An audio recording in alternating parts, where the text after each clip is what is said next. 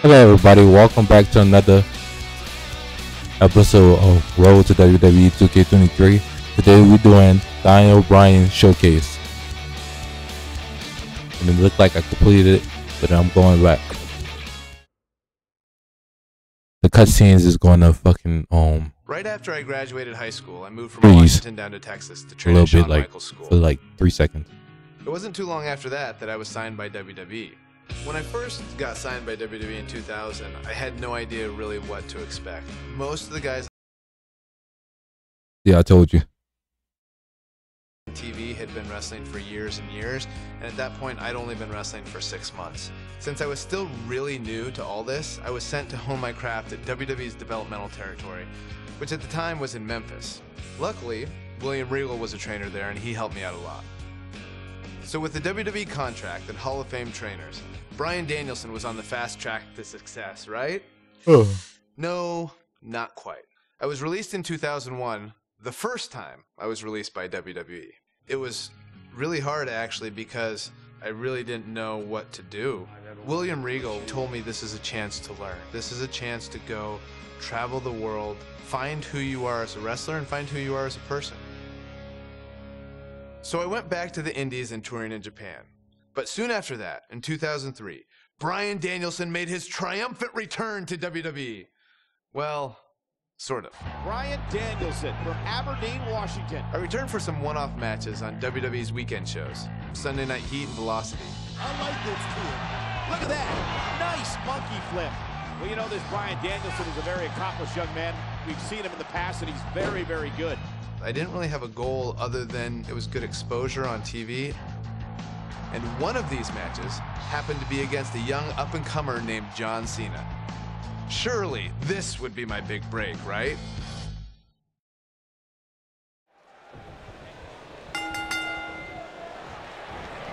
Welcome, everybody, to WWE Velocity. Michael Cole here alongside Corey Graves and Byron Saxton. We kick things off with John Cena against a local competitor named... This could end it in a hurry. He looked... Wow, he got out of it. Yeah, I'm not so sure he had it fully locked in.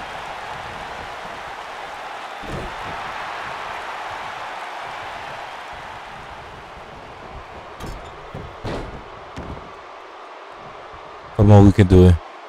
Ooh, what impact.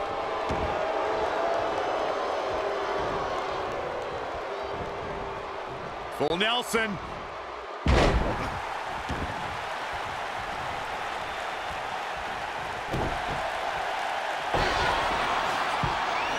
Back in control of Cena, right back to the arm. Great strategy, weaken the more powerful Cena by taking away one of his arms.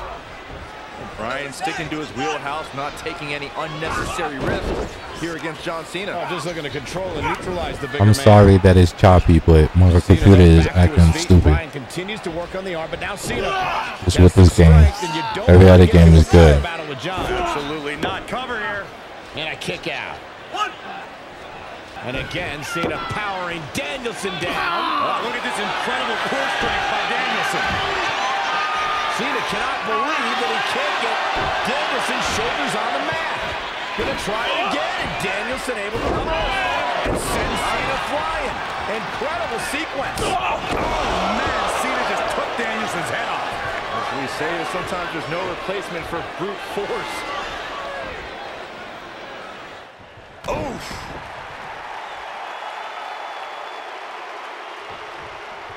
Oh, nasty impact. John Cena is showing his strength there in the early going, getting the upper hand on Danielson. Yeah, Danielson's got some technical skill, but he's starting to be overwhelmed by Cena's brute force. I know it's early, but he has to do everything in his power not to let this get out of hand.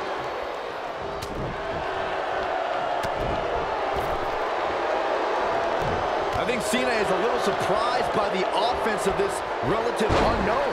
Cena's new attitude may have made him overlook Danielson, but if he refocuses, he should easily take control back here. What a stomp! Good grief!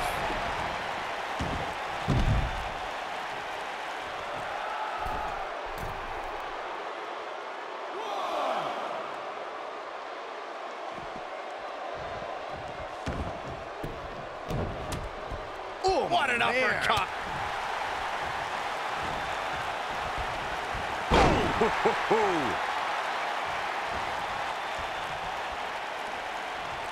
Oh, chin-breaking uppercut.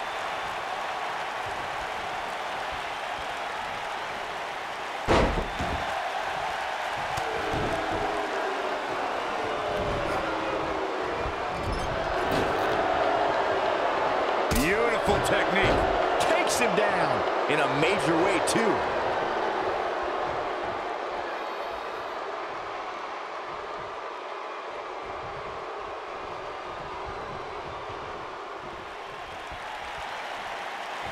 Sharp knee. Panic starting to set in for Cena. This could be a huge upset right here. I'm seeing shades of Razor Ramon on Raw in 1993, guys. A high-flying nobody is about to beat one of WWE's best. Cena is too distracted by Brock Lesnar on the horizon. He's got to focus on surviving. His shoulders are down. And Cena pops the shoulder up. Gonna take more than that. And look at the quickness by Cena.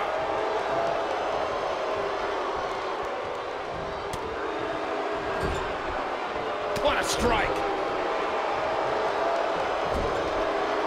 If you're Bryan Danielson, what do you do at this point as he whips Cena across the ring? Oh, Cena gets up a boot just in time. And now John Cena looking to take over. Looking up, put Bryan Danielson where he wants him. And here's the cover. And he got him. Cena with the win over Bryan Danielson. We lost our first match, but I didn't lose. The computer did. A lot of guys That's would have seen. parlayed competitive matches on Heat and Velocity into being signed full-time to WWE, but that's not how things turned out. It's like my wife Bree likes to say, if anything was easy for me, I wouldn't be Daniel Bryan. But before I could become Daniel Bryan, I was Bryan Danielson. And as Bryan Danielson, I went on quite the run through the Indies. Over the course of 7 years, I won my first world championship and had some amazing matches against guys who went on to become major WWE superstars. Guys like Seth Rollins, Cesaro, all sorts of guys all over the place. A lot of hardcore fans even say these were some of the best matches of my career. Personally, I credit these matches and opponents for helping me build the foundation I would later need to make it as a WWE superstar. Fans on the indie scene weren't the only ones who took notice, because in 2010, WWE re-signed me and Daniel Bryan was officially born. My name is Daniel Bryan. I've been wrestling all over the world, and finally, I have an opportunity here in the WWE. Although much like childbirth, as I've heard from my wife, this was also a somewhat painful experience. I came back as part of NXT, which wasn't like the NXT that you know and love today. At the time, NXT was a reality show with rookies and pro mentors. Unfortunately, my pro was The Miz. People will say that you're great, that you're a star, that you're ready for the WWE. Do you think you're ready? Yes I do. Well, one thing you have to learn about the WWE is you have to expect anything. I guess in Miz's mind, beating a little bit of respect into his NXT rookie. Believe it or not, we didn't get along very well back then either. I think the most ridiculous thing we had to do in NXT was the obstacle course. Okay, so you're gonna do the monkey bars. Then we go in the ring and juggle. Then you're gonna see how fast you can drink soda. Side note, it was actually supposed to be a hot dog eating contest. When they realized I was vegan and they didn't have any vegan hot dogs, they turned it into a soda drinking contest. I didn't know vegans could drink soda. Not drink at all. I hadn't drank any soda in years. Think, watching that on TV, a grown man just drinking soda from a cup.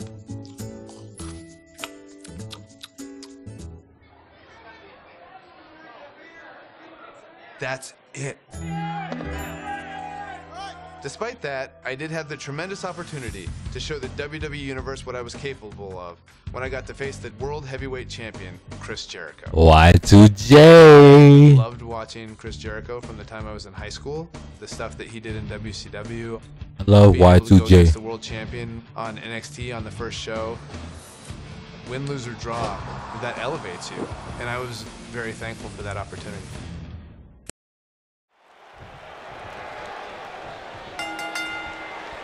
We're on the inaugural episode of NXT. The World Heavyweight Champion, Chris Jericho, taking on the Miz's rookie, Daniel Bryan. I've been looking forward to this main event.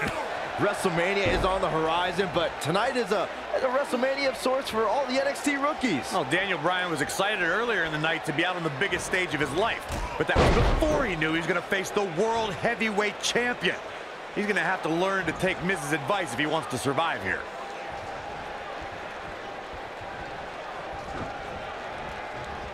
You gotta believe this one's over. Oh, it's not gonna be good. This is not gonna be good.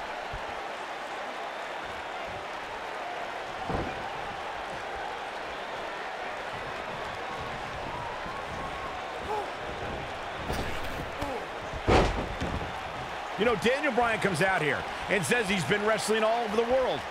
But honestly, who cares? I've never heard of him until he showed up at NXT. Well, the things you've never heard of could fill the entire internet, Cole. All the WWE pros have heard of Daniel Bryan. This guy's been competing on the independent scene for 10 years. Daniel Bryan's ready to go in a lot of people's opinion.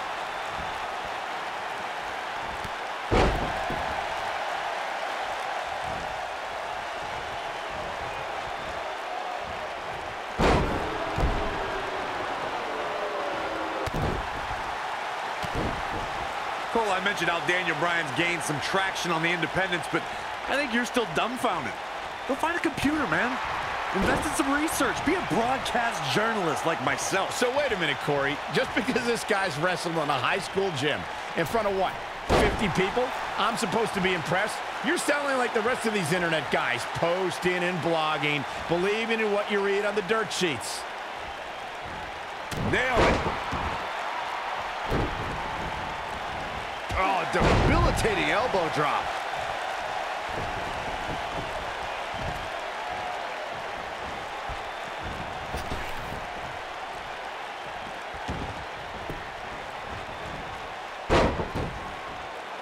I have to admit the NXT rookies have been fairly feisty tonight with their WWE pros, to say the least. But there's been no bigger offender than Daniel Bryan. Bit of ungratefulness shown on the part of Daniel Bryan.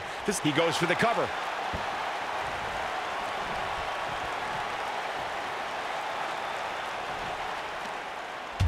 There's no way that Jericho's going to lose to this guy. Yeah, but the way this match is going, it's a real possibility. Jericho, though, needs a breather, and he rolls out of the ring to try to do that. Wise maneuver from a wily veteran. I'm not sure if Jericho's going to get much rest time. What's this guy doing? Daniel Bryan on a suicide dive right off the announce desk. Looks like Bryan might have bounced off the announce desk himself.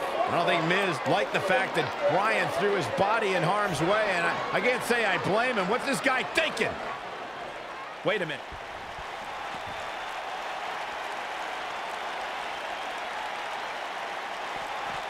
Back now inside the ring.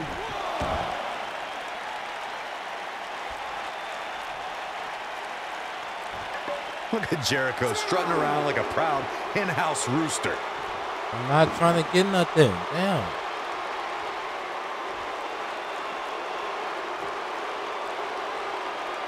You know, Byron, I have to wonder if Daniel Bryan is still thinking about earlier tonight when his pro mentor, Miz, slapped him across the face. Well, any man that gets slapped has got to carry that embarrassment for some time, especially with it coming on your first day on the job. Is that something Yoshi Tatsu taught you, Byron? Miz did say he was going to slap some personality into his rookie.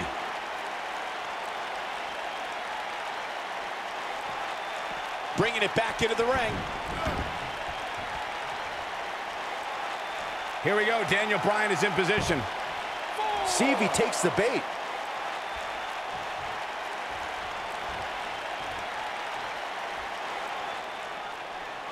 Guys, you're getting ahead of yourself. There's got to be some sort of boy. See, I told you. Oh, boy. This one's over now. Roll him into the walls of Jericho. Tap him out, Chris. Bryan's trying to fight it. Rolls through. What a counter by the technician, Daniel Bryan. Oh, my God. Heel hook is in. Jericho's in trouble. Jericho tried it. Is he going to tap? Is he going to tap? He may have no choice. He made it to the bottom rope. You've got to be impressed, Michael, from what we're seeing from Daniel Bryan. Did he win yet, Byron? Daniel Bryan thinks he... Oh, breaker!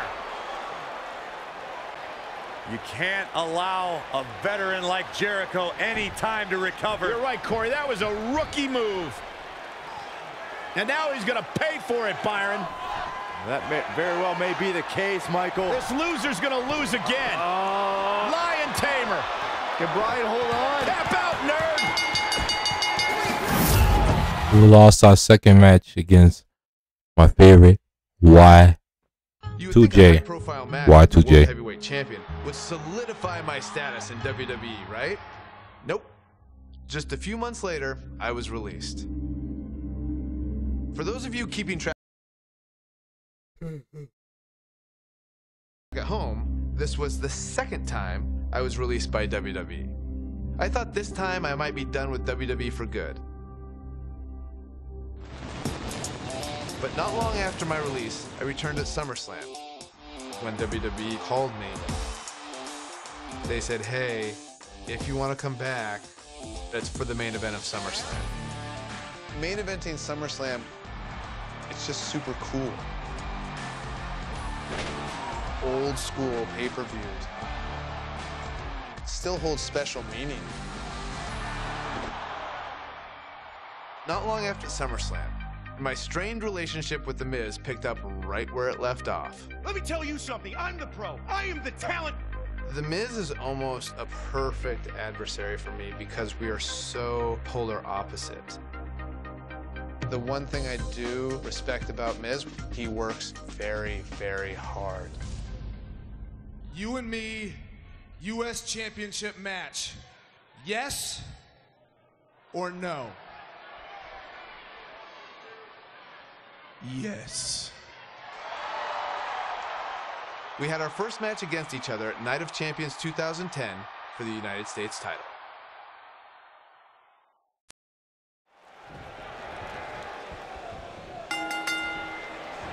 Look at The Miz. He's worked hard, he's charismatic, he's smart. He's Mr. Money in the Bank, and he's the United States champion. Well, Michael, he may not be one of those things if he lands in Daniel Bryan's label lock. Bryan faced Miz in a submission match on Raw, and he made Miz tap faster than a heavy metal drummer.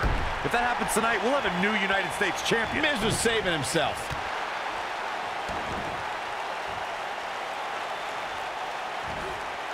Oh, perfect kick.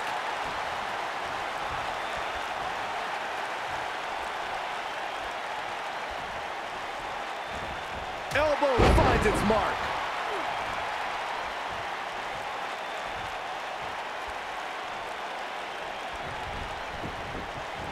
Oh, clothesline.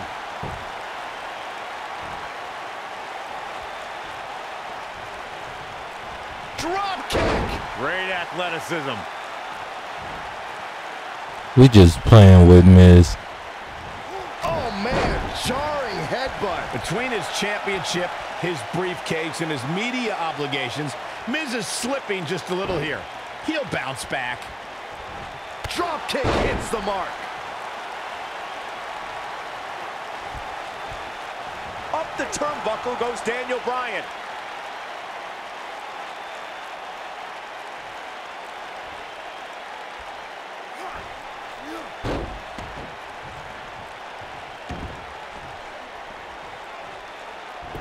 This looks to be a barn burner, gentlemen. These two guys hate each other. Corey, come on. The Miz is WWE's fastest rising star, and Daniel Bryan, he's a nerdy vegan. Bryan's got no chance here tonight.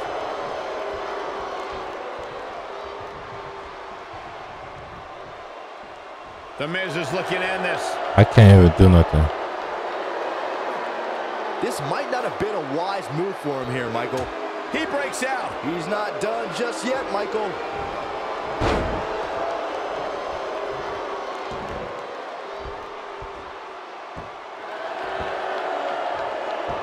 Michael may have ragged on Daniel Bryan's diet, but that quote-unquote nerdy vegan is WWE's most effective submission expert. And Miz is as crafty as the day is long. That makes for a pretty interesting confrontation.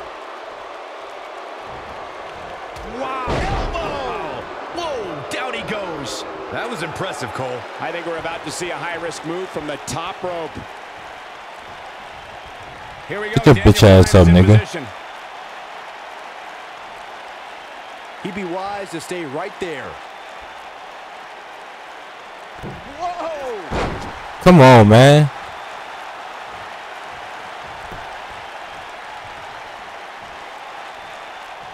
Oh, huge big boot. And I press hard D.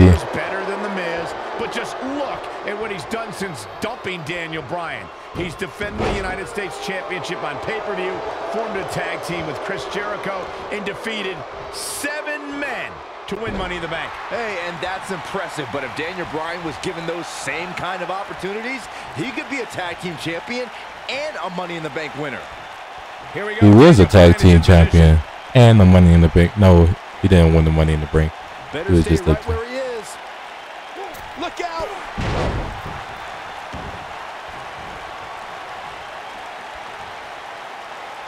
Shit. Byron, you really ticked me off with that comment about The Miz being given opportunities like Money in the Bank. He earned Daniel Bryan. This is going to be big. The Miz was able to get out of the way there.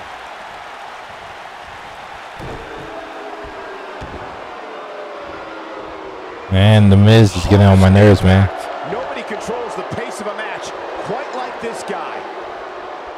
It might be cliche, but it's true here. It ain't over till it's over. This is what makes him one of the best in the business.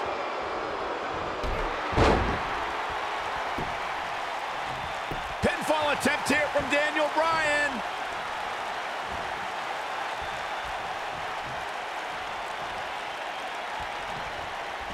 Every title's on the line here tonight at Night of Champions. The Miz. This is all but over.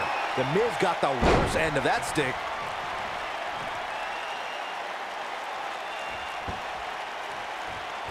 Ooh, that kick could be a game changer. Boom, what impact.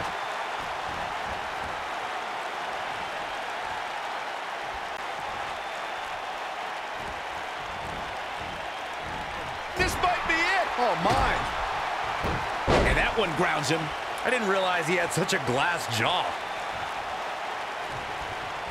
The two of you discussed Miz's longer title reign resume than Daniel Bryan, but I have to point out that Daniel Bryan just did something Miz hasn't done yet.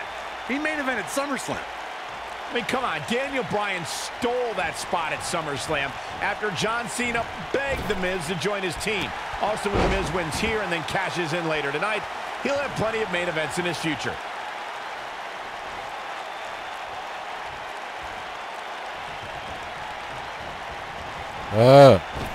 You gotta believe this one's over. The Miz's grasp on the United States. I'm tired of doing the same move over and over again. No, Miz can't lose here tonight. Not like this.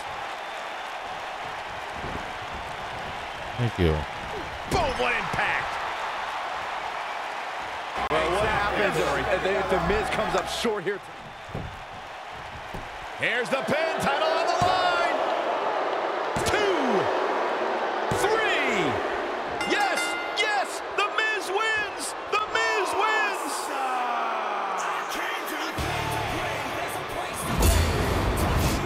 And here's another peek at the moves he saw in that match. Here is your winner, and still the United States champion. We're going to end the video right there. Daniel Bryan gave it his all, but The Miz remains champion. Fuck The Miz. Rewatch this.